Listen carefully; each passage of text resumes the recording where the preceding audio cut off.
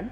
You please watch me first, and we have to warm up to it to prevent the neck from getting overstretched. So we inhale, raise the arms up, we exhale forward, then inhale up, exhale to the plow.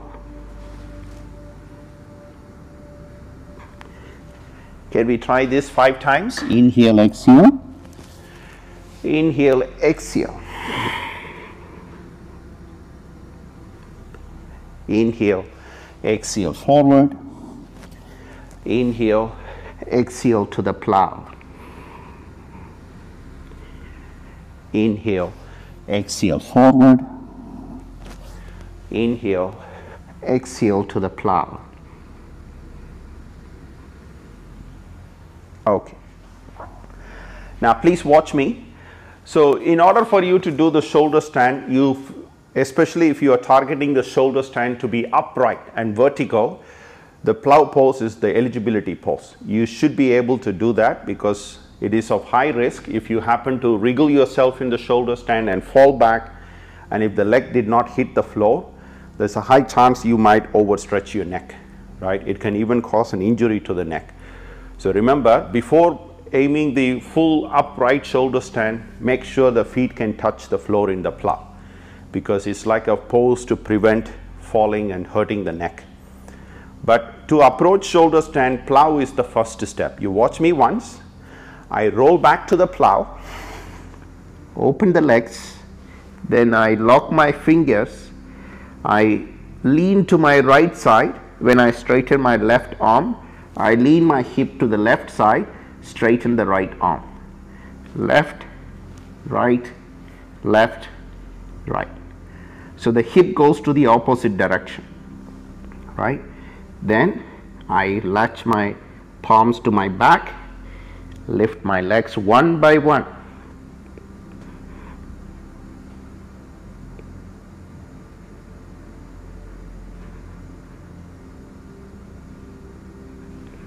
When you come down, plow pose, slowly down.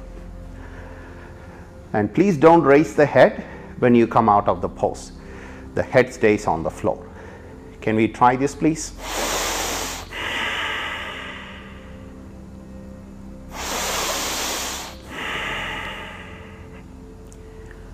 Can we try? So first, proceed to do the plow pose. Open the legs in the plow pose. Interlace your fingers, straighten the arms in the plow pose. Move your hips slightly to your right, straighten and pull your left shoulder away from the neck. Move your hip to the left side, extend the right hand up. You do that wriggling movement 2-3 times. Do not turn your head, wriggle your neck. The neck should not be moved while it is bearing the weight and being locked in that plow pose position. Then hold the back first and do not raise both legs together. Raise one leg at a time. So when you go up, you are going to be raising one leg at a time. One leg up, another leg up. Please don't turn your head, right? And keep lengthening the body up towards the ceiling. There is going to be a bit of pressure in your throat, normal feeling. Because of this upright intensity, breathe for 10 to 20 counts if you can, or stay there until you are able to maintain some breath movement so you don't feel deeply compressed on your throat, not feeling choking sensation. Push your upper arms to the floor, elbows to the floor. 5, 4, 3, 2, 1. Now come back to the plow pose again. Then roll back, lie down, and don't raise the head after the pose. Just lie down in the butterfly pose.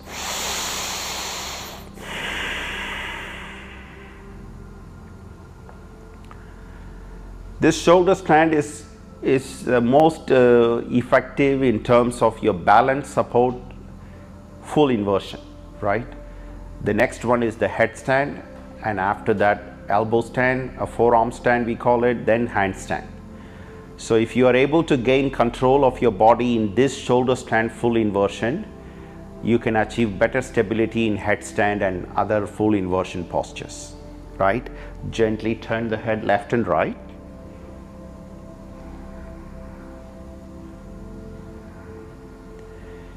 Now, if possible, can we please do it one more time, right? Poses like this, the first time you kind of feel the neck is still not releasing the tension, but as you have done once, the second time you might feel at ease in the posture. So let's do it again. If you are still not sure about the movement, feel free to watch me. If you have understood the movements of the shoulder stand, proceed to do the pose. So first go into the plow pose, halasana. Interlace your fingers, left hand straight, right hand straight. Then legs together, palms touching the back. One leg up, another leg up.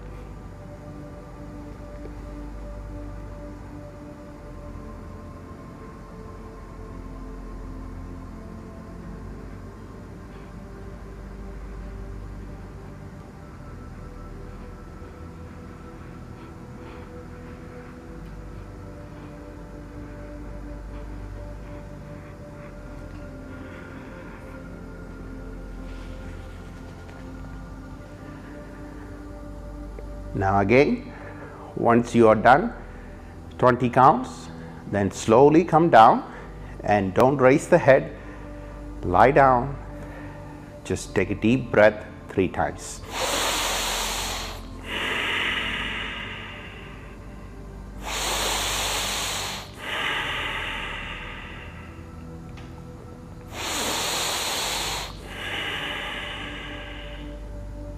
Turn the head left and right.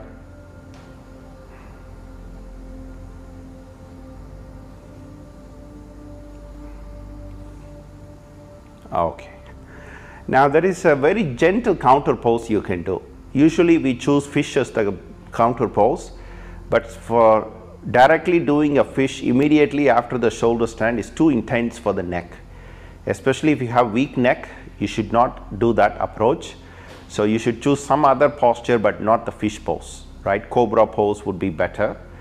But in this posture also we have a gentle counter pose. All you do is just open the elbows, same height as your shoulders. You are just pressing the head into the floor 10 times. So I'm keeping my head flat and I'm pressing it to the floor. Then I relax. I press, relax. I press, relax. I press, relax. I press, relax. 10 more times. Now this is good for people with weak neck. If you keep hunching the back, your head keeps falling off your stacking position. This head pressing to the floor will actually strengthen, activate your neck and the back muscles, upper back. So 3 more times. Press. When you press your back of the head, you can feel the back of the neck through the upper thoracic muscles are engaging. 1 more time. Press and hold, relax. Turn sideways, sit up please. Sit cross-legged. Now turn the head, left and right.